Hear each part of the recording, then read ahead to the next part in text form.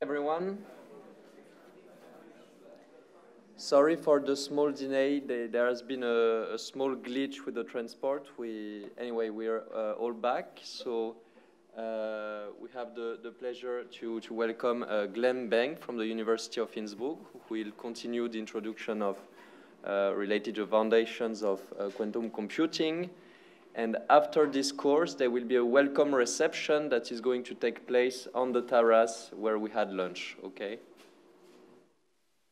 Okay, so thank you very much.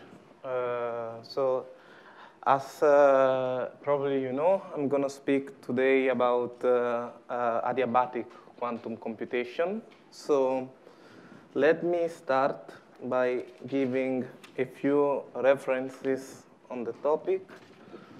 So just an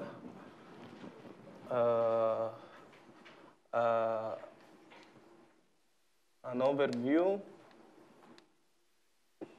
is going to be this recent review by Albash and Lidar named Adiabatic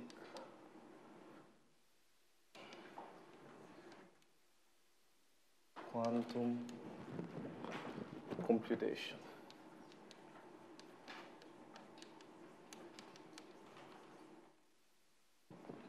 So this is a review of modern physics. So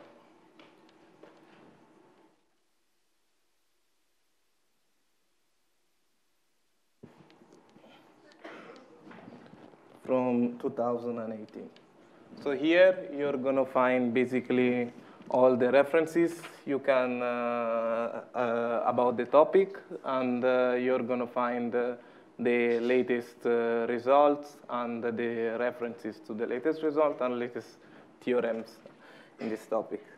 And but this is not very self-contained. It's not an introduction. It's just a review. So if you want to read something which is self-contained, and I'm gonna recommend for you the lecture notes by Childs Andrew.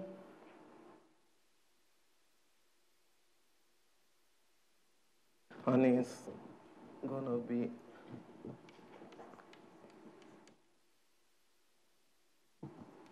lecture notes on quantum algorithms.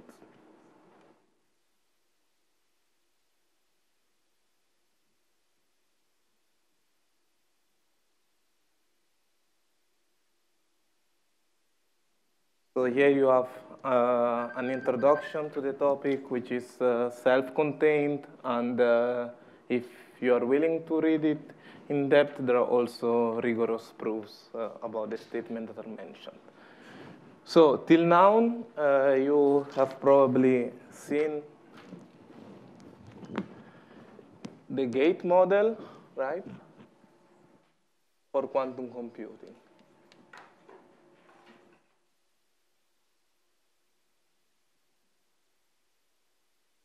So in this model, essentially what happens is that the system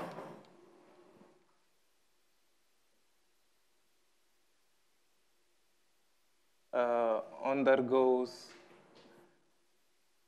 a sequence of gates that form a circuit. So I'm going to go pretty fast on this because you've already seen it. And the final result is going to be measured, and you're going to get output. So in this kind of approach, you have what is would be a digital quantum computation model, because you're applying these digital gates, so these elements. While now I'm going to discuss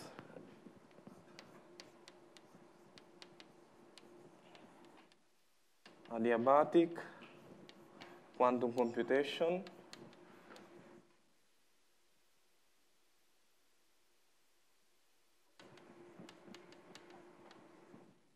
So, and this model is quite different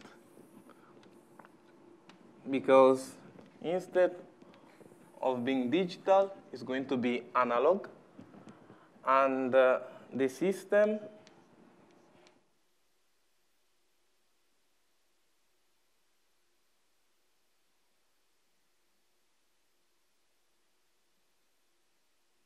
is going to be evolved with a certain time-dependent Hamiltonian.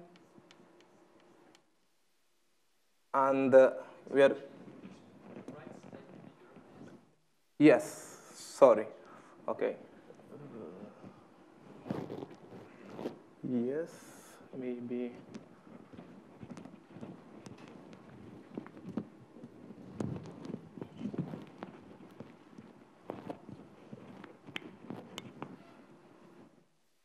Okay.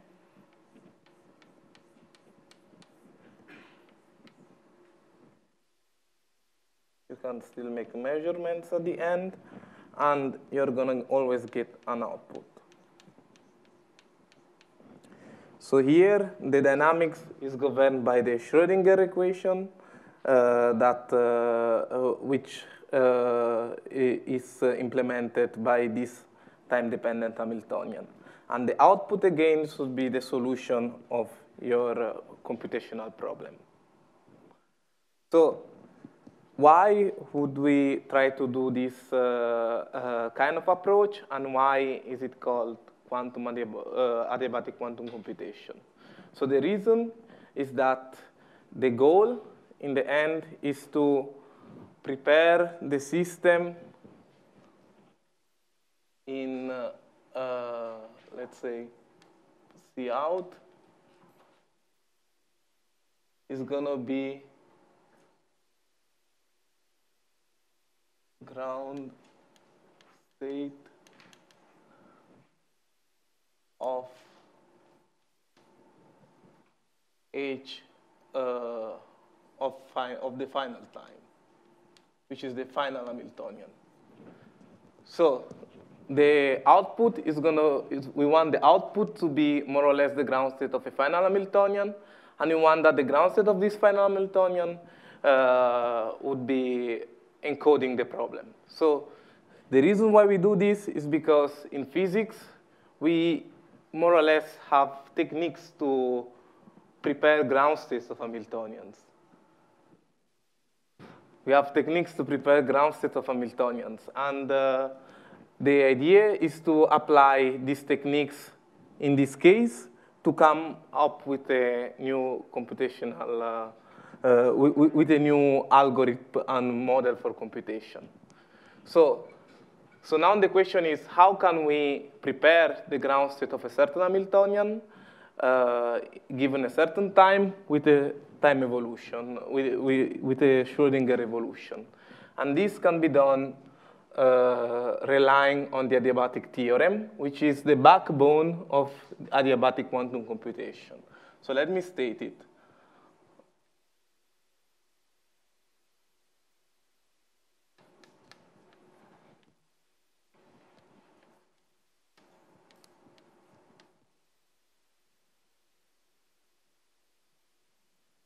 So the adiabatic theorem, first of all, let's, before stating it, let's try to discuss what are the ingredients. So we have an Hamiltonian, h of t, which is time dependent.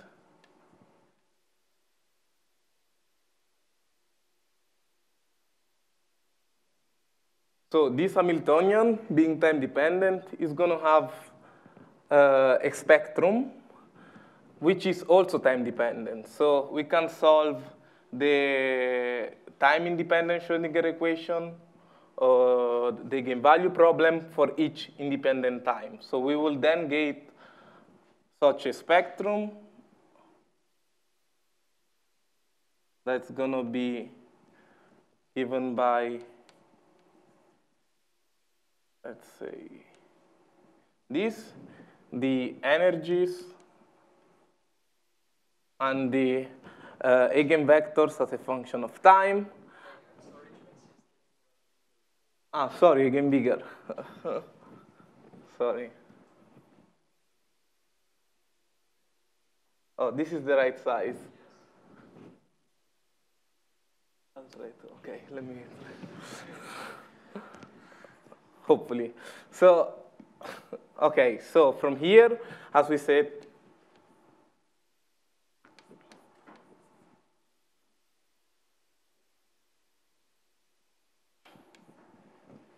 so the Hamiltonian is going to have eigenstate and eigenvalues which depend on time and satisfy the following equation. So if I apply the Hamiltonian to an eigenstate, it should just get be multiplied by the eigenvalue.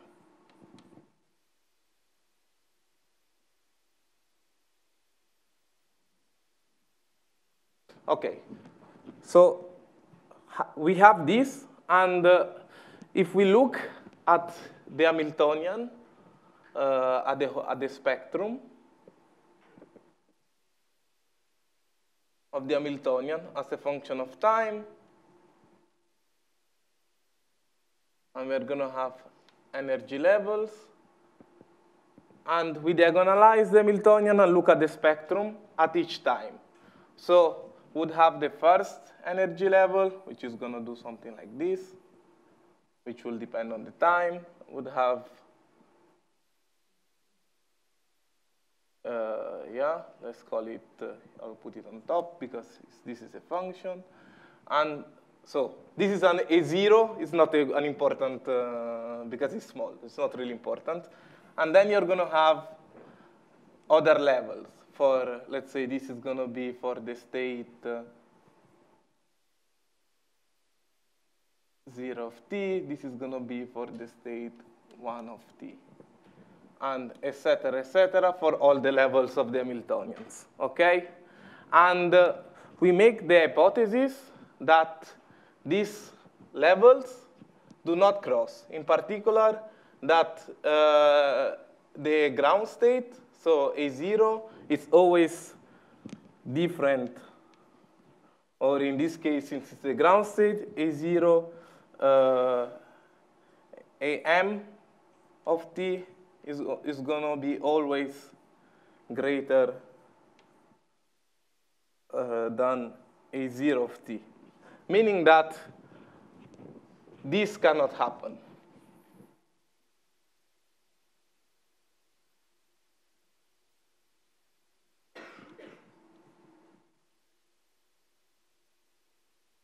Okay, so this is not contemplated within the theorem as I will be stating it now.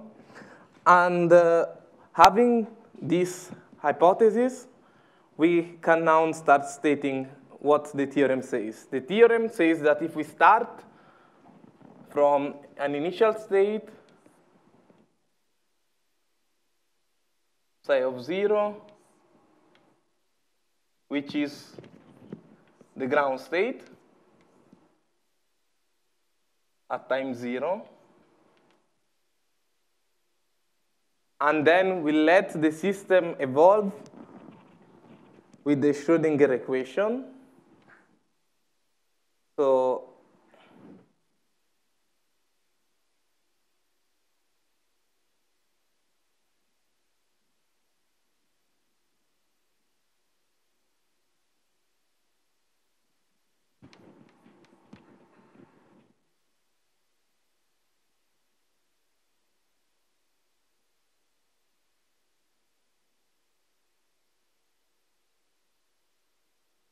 okay. In the end, we are going to get that the state of the system at time t, psi of t,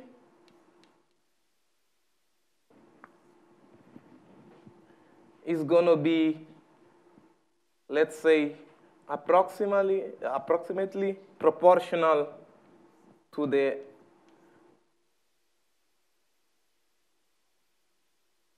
ground state at time t.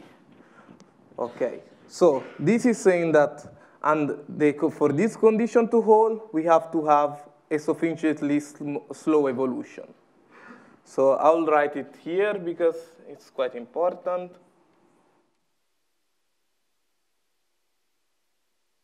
So if the Hamiltonian is changing sufficiently slowly, what will happen is that the state would always remain in the instantaneous ground state, the evolved state. And thus, I can use this idea to prepare the ground state of a final Hamiltonian starting from the ground state of an initial Hamiltonian. So before describing in detail how we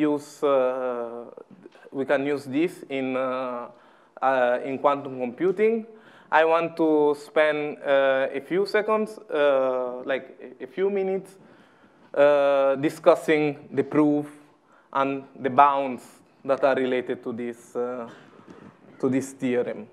So, okay, I'll just delete this.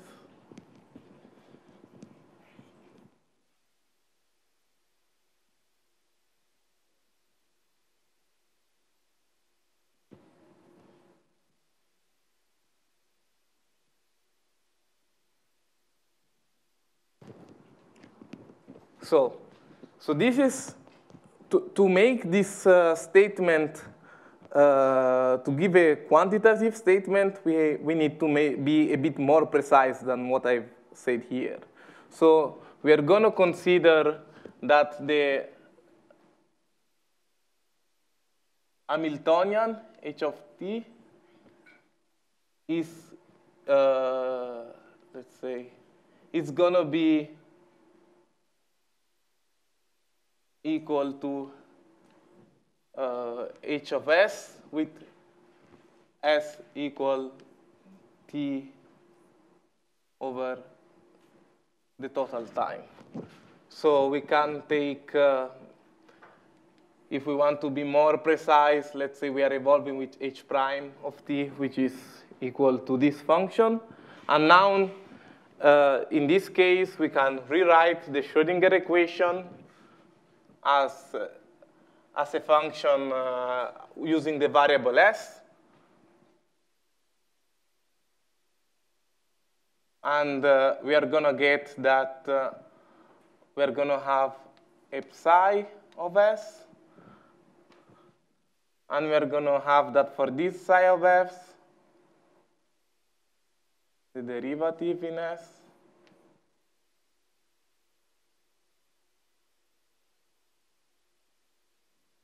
is going to be equal to minus t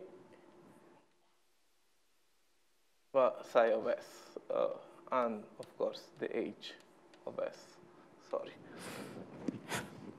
Okay, so in this case, by doing this change of variables, we get a time here.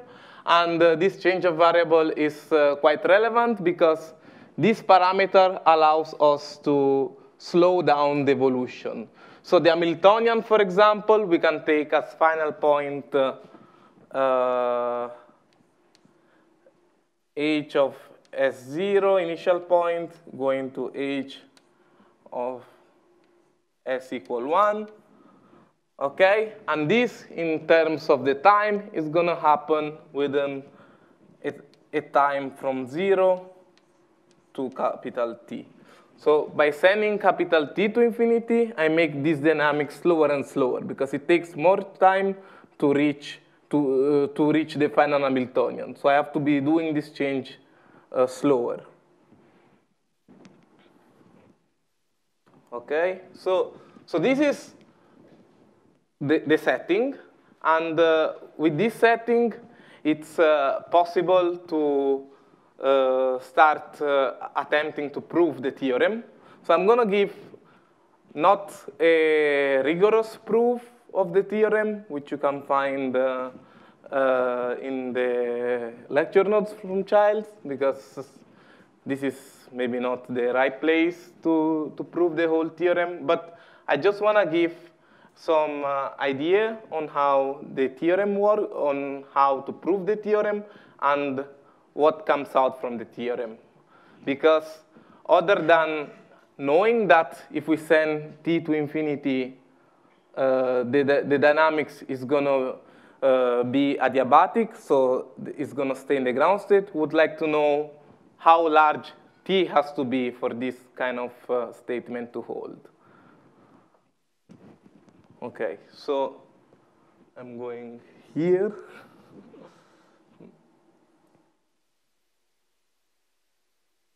So to make the proof, the first part of the proof is going to be to find an exact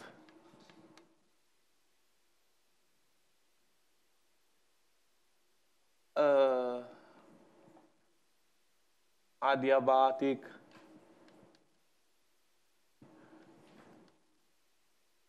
evolution. So we say that this Hamiltonian, when this condition hold, will be approximately in the ground state, but we want to find an Hamiltonian which we want to define an Hamiltonian, an alternative Hamiltonian, HA of S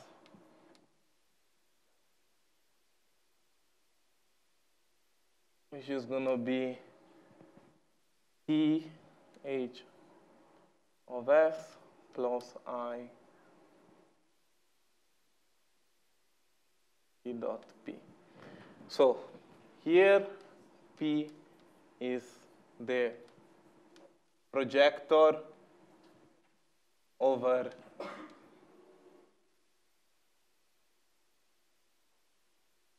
the instantaneous eigenstate. So if we want to be precise here, we should put S, but I will drop the S where they are like, so I may drop the S where it's implicit. That all these things except T are going to be S dependent. So the first statement is that this is going to be implement an exact adiabatic dynamics. So if I evolve with this Hamiltonian, I'm going to have that the Schrödinger equation can be satisfied. So let's say Schrödinger equation for A. Oh, sorry.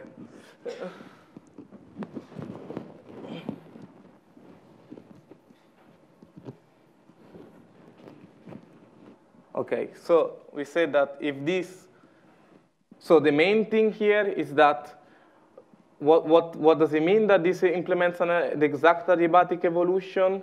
It means that if I take psi A of S, which satisfies the Schrödinger equation with HA,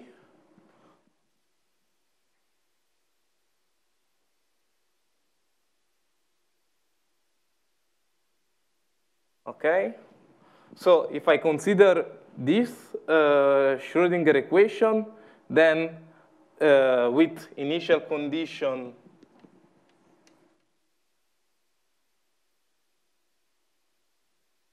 that I'm starting from the ground state, then I'll have that the solution is psi A of S equal to a coefficient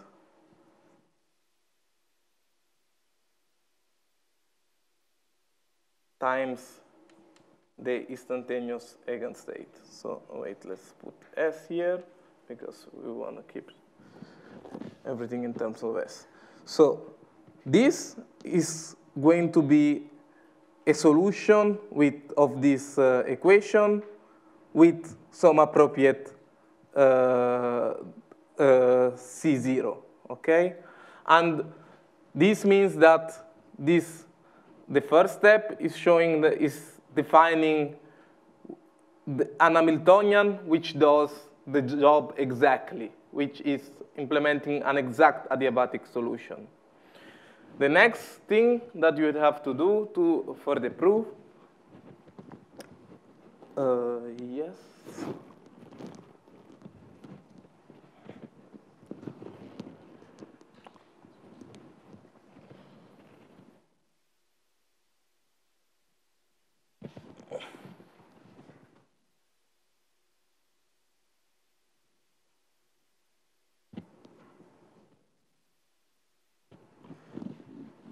So the next thing that you'd have to do for the proof is showing that if I take the evolution operator, let's say, I would say UA and U are close. So here, the evolution operator UA is the evolution operator induced by this Hamiltonian, by the exact adiabatic Hamiltonian. So it's going to be satisfying the equation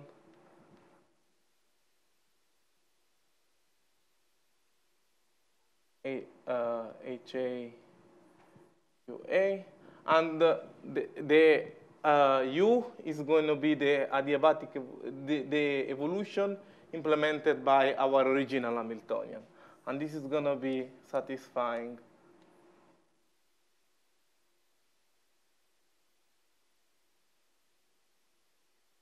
the HU. So again, both of these are, here the derivative, of course. Again, both of these are function of S.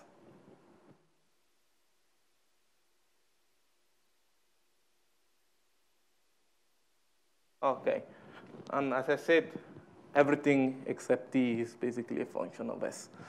So in this case, these two, I know the differential equation satisfied by these two operators, by these two evolution operators. And the idea is that I want to show from this that UA minus U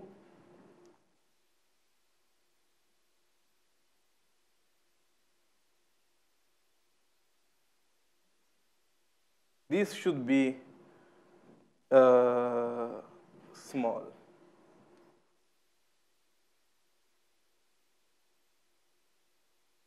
For T that goes to infinity. So after defining the evolution, the main point, as we said, we have defined the exact adiabatic evolution. And then the idea is to show that the exact adiabatic evolution is actually close to the evolution operator induced by the time-dependent Hamiltonian, the original one, when the process is slow enough, so when T is going to infinity. And finally, again, the third step here, which I'll write here. So the third step is going to be to put some conditions. So it's going to be to say how large T should be. Okay, so these are the steps that lead to the proof. I've not proved none of them at the moment, but I want to simply start by proving the first one at least, because it's it will it will give us the evolution, the state which is, and the phases which are actually implemented by this slow evolution in the limit of t that goes to infinity. So again, let me start by, so as we said, this here.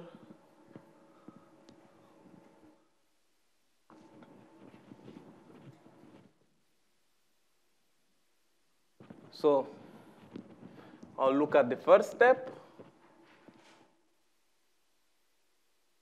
And we say that this is going to be our h of s. Okay.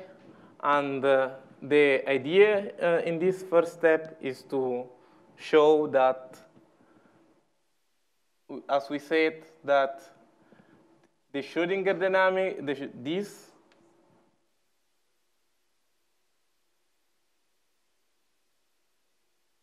satisfies the Schrödinger equation. So let's write that explicitly. So if this is this will satisfy the Schrödinger equation, if we're going to have that the derivative of, let me just write here that this is the wave function, okay, the state, and we're going to have that the derivative of the state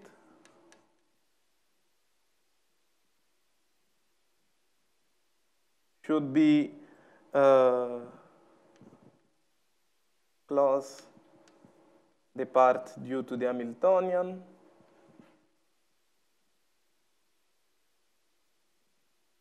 okay. Let's just keep the s out for consistency.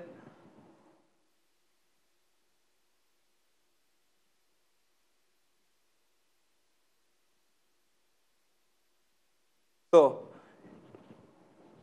this should be equal to 0 if we want that the Schrödinger equation is satisfied, because I just brought everything on one side in the Schrödinger equation.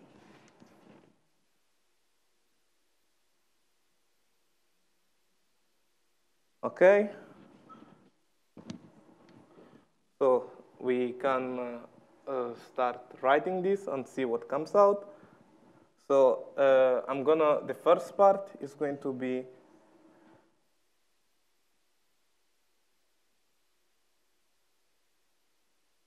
here. So since there are going to be a few derivatives, I'm going to use the notation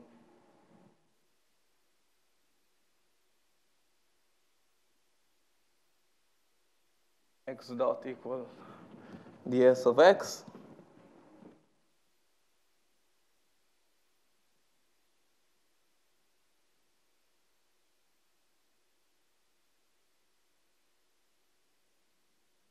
Okay, and this is going to be the first part.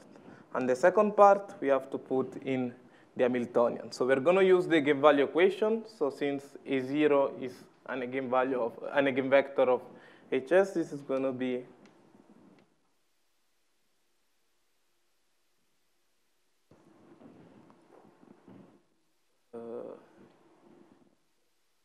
E0 times E0, and then we're going to have plus this term. So so plus, and we're going to have E times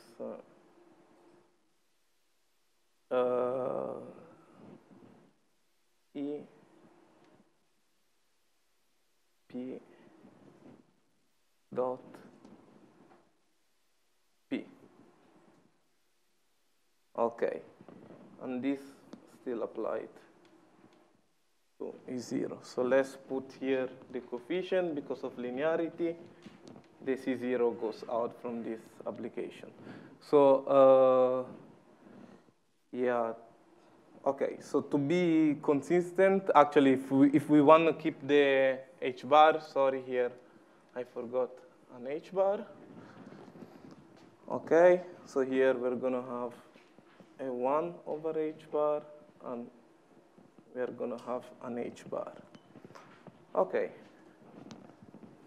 So this equation, in this equation, actually, what we would like to simplify, to resolve, like to simplify, is this object.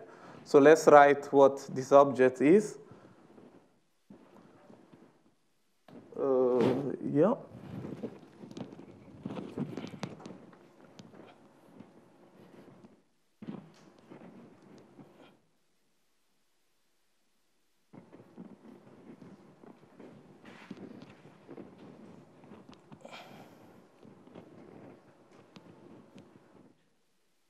So we are going to have P dot P applied to E0, which is going to be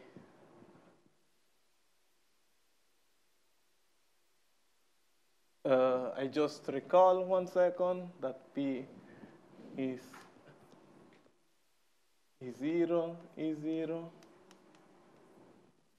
Okay, and this here is gonna give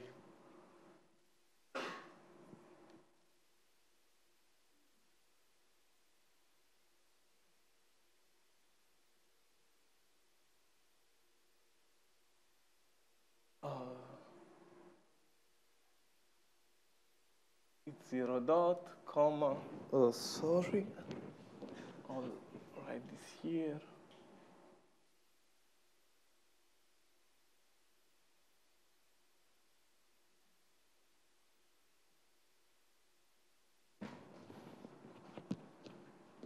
Okay. And this is going to be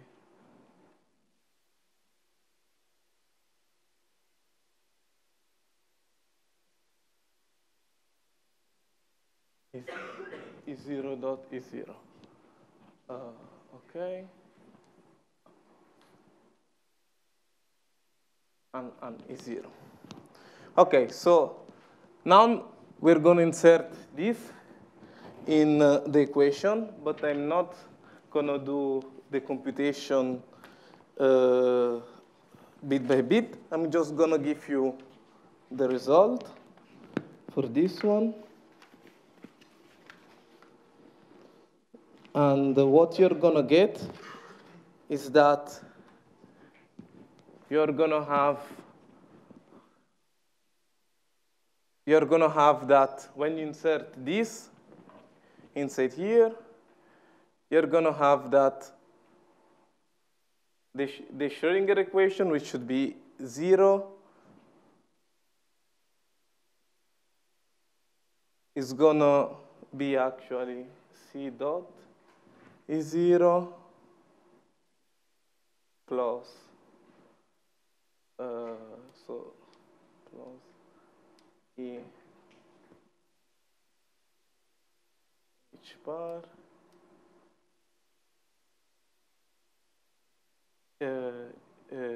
is 0, and this is going to be plus.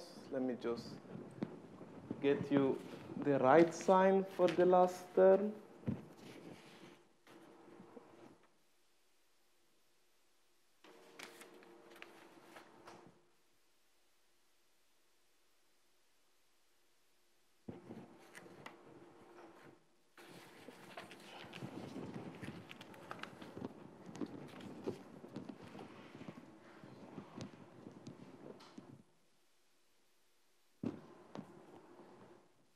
And you're going to have minus I is 0 dot. Okay. And this is going to multiply is 0. So what happens is that the Schrödinger, all the terms in the equation vanish except those that multiply directly the single eigenstate E0, and then we have an equation with just coefficient on a single vector. And this equation, here, of course, there is a C0 missing. And this equation has a solution, which is going to be that the C of T, or of S in this case, is going to be an exponential of a dynamical phase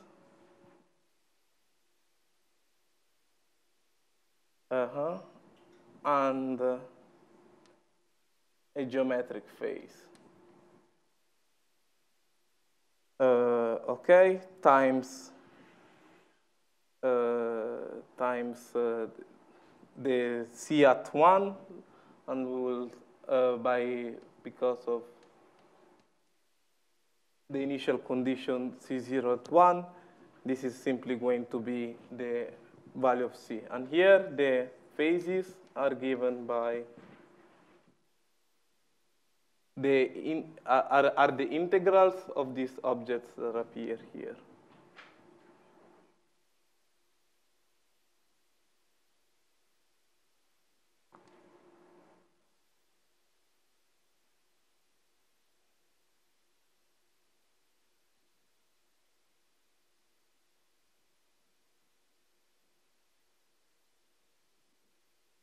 And gamma is going to be the integral of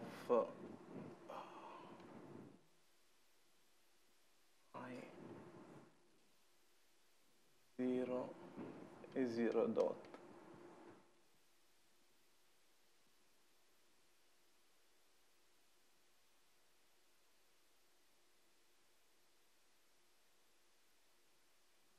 Okay, so what would happen is that the state would approximately evolve, acquiring, let's say, these two different phases. One is simply what you would expect in a usual Hamiltonian, which is in a usual Hamiltonian, you would acquire a phase proportional to the energy times the time, if the Hamiltonian is time independent. In this case, you have to, the E depends on the time, so you'd have to integrate this. And in the second term is due to it's a geometrical phase, which plays an important role, for example, when you want to consider cycles which return at the initial point. But in this case, what we are mainly interested is in the dynamical phase, and I just want to mention that if you proceed in doing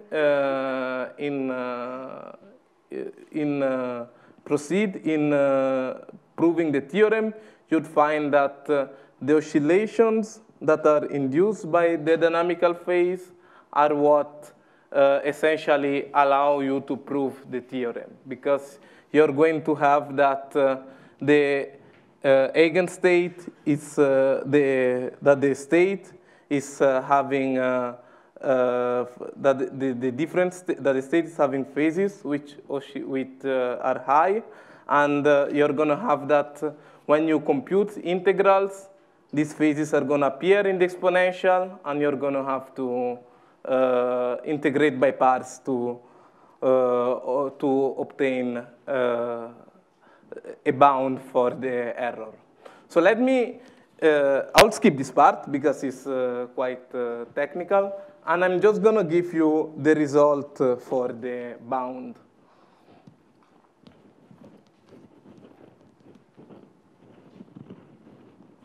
So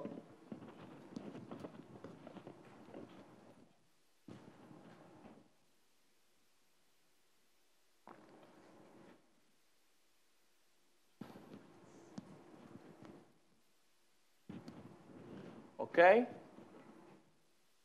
So if you finally attempt to estimate how far it's your state from, so how far it's your evolution from the exact adiabatic evolution, you're going to have that this, you're going to be able to write this equation. This is going to be, let's say, you're going to have an error which is smaller or equal than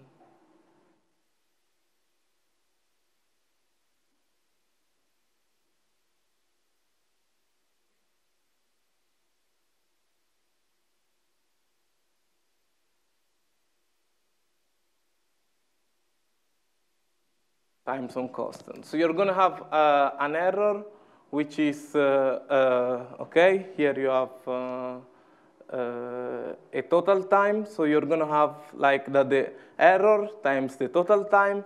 It's let's say it's smaller than the norm of the derivative of the Hamiltonian divided by the gap square, where the gap square is the gap is the, let's say, is going to be the difference. Let me write it here and I'll then draw it. It's going to be E1 of t minus E0 of t. And you're going to have that, as we said, you're going to have these two objects. And we are considering this difference between the E0 state and the E1 state. And here, you would have to take of this quantity is defined for some value of S, and you'll have to take the maximum. So actually, let me write it explicitly, that you have to take the maximum.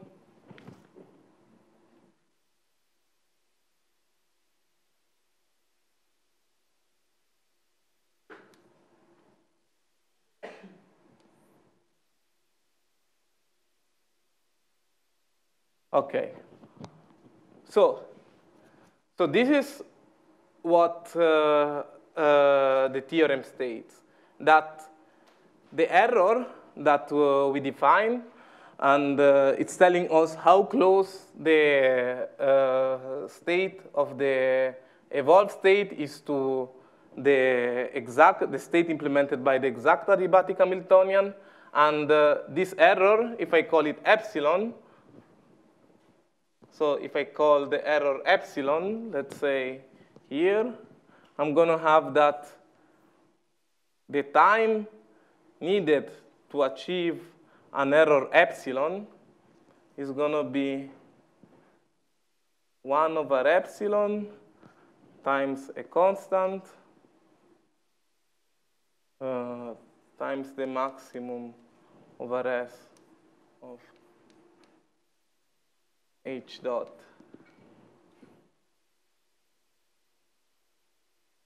square of S. So this is telling us that, again, as I said, I'm calling epsilon the error.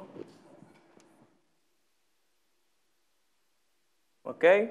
So this is telling us that if we want to keep a certain fixed error, so we want the final, for example, the final state to be pretty close up to epsilon to the ground state of the final Hamiltonian, we are going to have to increase the time, because when we reduce epsilon, the time is going to increase. But on the other hand, it's also telling us that to achieve, when we have a fixed epsilon, we can achieve a sufficiently good performance if we choose the time large enough. And what is the physical, what are the physical quantities that are defining how large this time has to be? These physical quantities are the derivative of the Hamiltonian and the gap. So let's say if, for example, the derivative for some reason is constant, we are going to have that the time is going to be scaling with the inverse of the square of the gap, the time to have a certain error epsilon. So this is the adiabatic approximation because it tells this equation tells us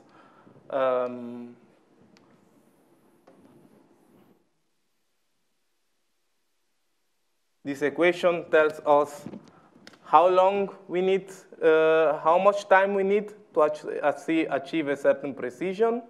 And now I want to describe how this is used in, briefly describe how this is used in adiabatic quantum computation. Yep, so I'm going to use the last few seconds.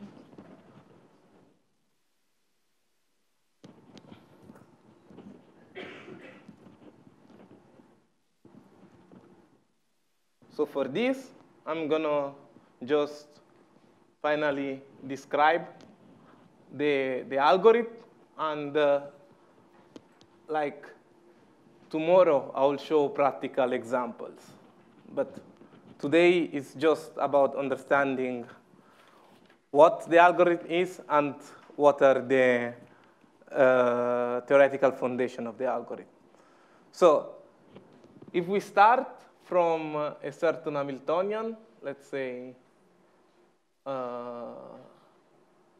h of I, an initial Hamiltonian, and we want to end in a final Hamiltonian,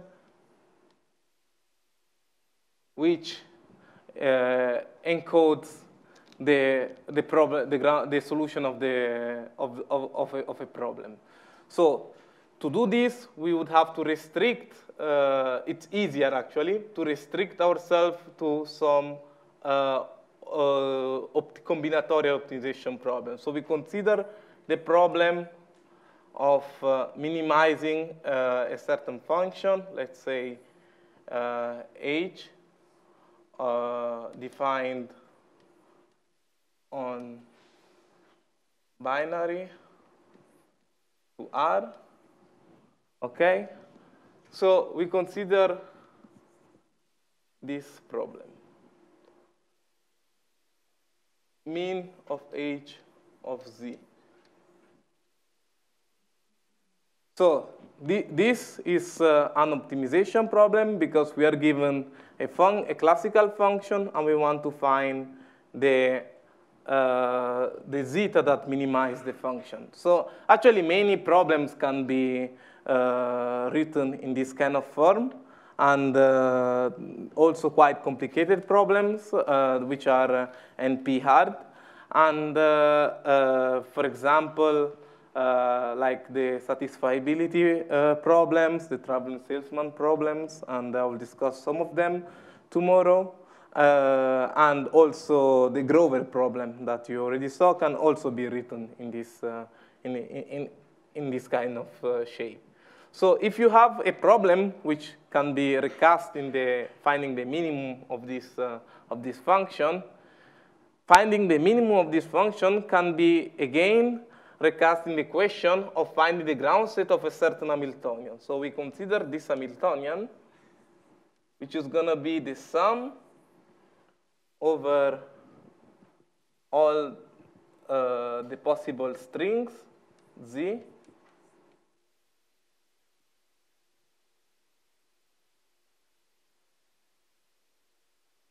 of, and we define the Hamiltonian, we define a diagonal Hamiltonian. So the elements of the diagonal are given exactly by h, and the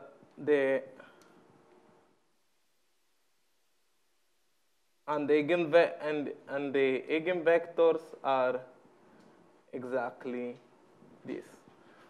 The eigenvectors are exactly the computational basis. So again, Z is going to be a string, as we said, with each of these values can be 0 or 1. So this can be seen as a state defined on a set of n qubits. So we have that this Hamiltonian n lives in the space of n qubits, and the ground state of the final Hamiltonian, since the Hamiltonian is diagonal and we already know the energies, is going to be the state which has the minimal energy. So in this case, it's going to be the state which has the minimal h of z. So it's also going to be the state which minimizes, it's also going to be the state z which minimizes our function. So the ground state of this problem is going to be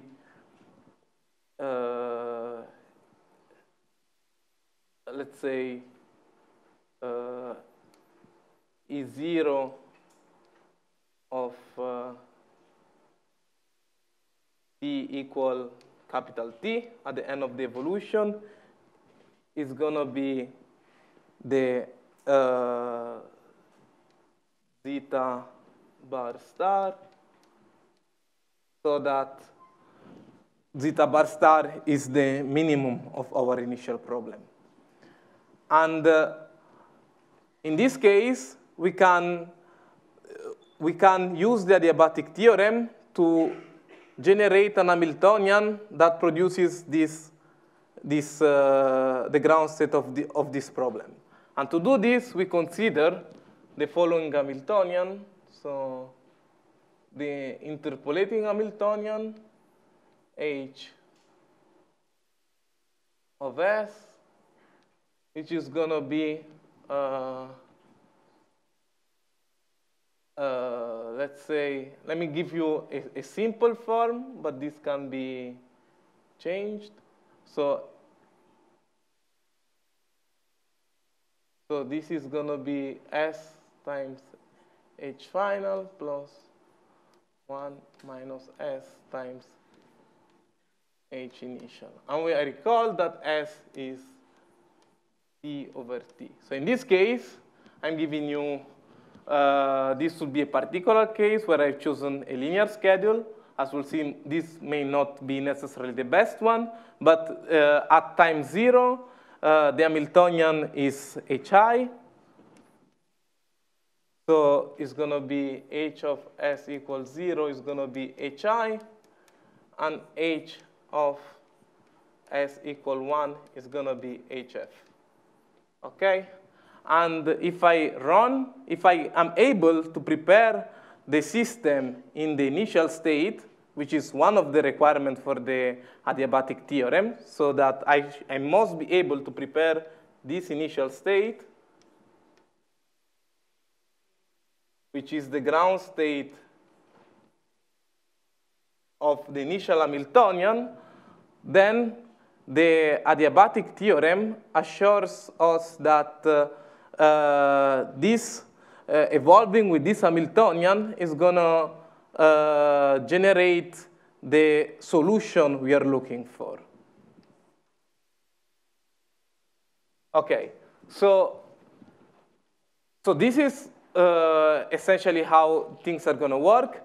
And for the time I need, because we said that this I need a certain amount of time to do this, and the time I need is going to be dictated by the derivatives of that Hamiltonian and its minimal gap. So I can get the runtime of the algorithm up with a certain precision. So this is a runtime at fixed precision by computing this object. So the analysis for when running this kind of algorithm for a certain problem is going to be write an Hamiltonian, which interpolates between an initial one and a final one. The final one should solve your problem of interest, and the initial one should have a ground state, which is sufficiently easy to prepare. So we should be able to do this ground state preparation.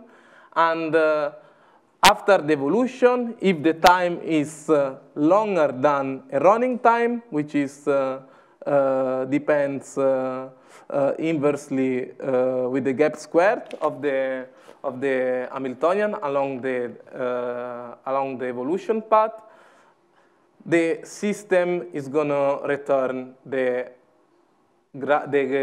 ground state of the final Hamiltonian, which is also the solution of our initial problem.